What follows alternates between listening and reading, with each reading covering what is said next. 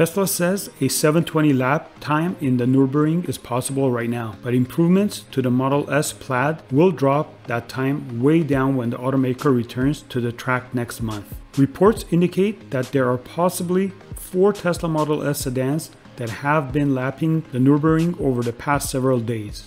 Of the 4 cars, one is rumored to have no interior, and that's the car that was hand-timed, doing a lap time of 7 minutes 23 seconds. Other Model S sedans at the ring were much slower, according to claims from the field. Some say a time of 7:40 was recorded on one of the laps, which still beats time set by the Porsche Taycan at 7 minutes 42 seconds. Tesla is now leaving the track and heading home for a bit, but the automaker will return to the Nürburgring next month after tweaking the Model S Plaid. The ultimate goal now seems to be a lap time of 7 minutes and 5 seconds, which Tesla believes is possible. We'll see what happens next month when Tesla again takes to the ring to put down some times.